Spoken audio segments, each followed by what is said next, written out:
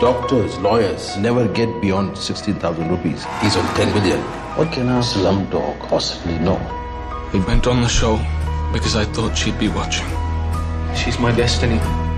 What struck you as being perhaps the most daunting aspects of actually making the film in India? I wasn't going to think of it as daunting or challenging, because everybody was telling you all the time how many problems and obstacles and things there'd be. And I thought that's the wrong way to go about it. You have to change, to go there. It's you that the thing becomes about more than India. Because it's so extraordinary. There's over 1 billion people live there, which is big enough for a planet, really. If you're starting off a planet, that would be a very decent population. And, you can't think, I'm a director, I'm going to change this. Or I'm a director, I'm going to control this. You've just got to go with it. And you've got to try and become subjective and lose yourself in it. He always gets me these guys. I gotta work, guys. I gotta work. There's a whole different way of telling stories that suits that culture.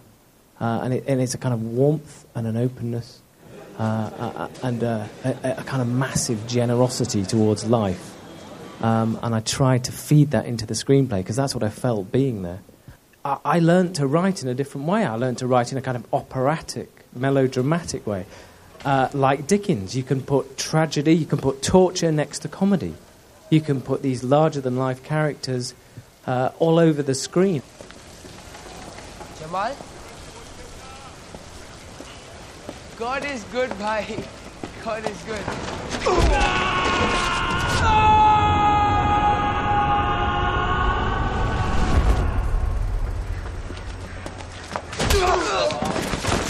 It was good because I got out to go to India a lot earlier, so I was immersed in it.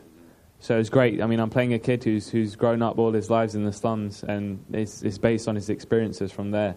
And to be immersed in the atmosphere and in this environment is great, to get into character.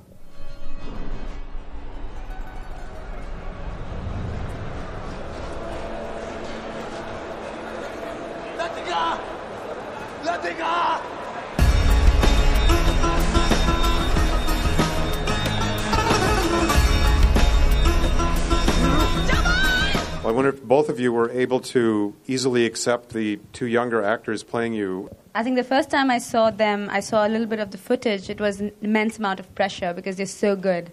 They're so good at what they do. Yeah. And they're so truthful. And and we tend to overanalyze everything we do. And for them, it's just, piece of cake. I can do it.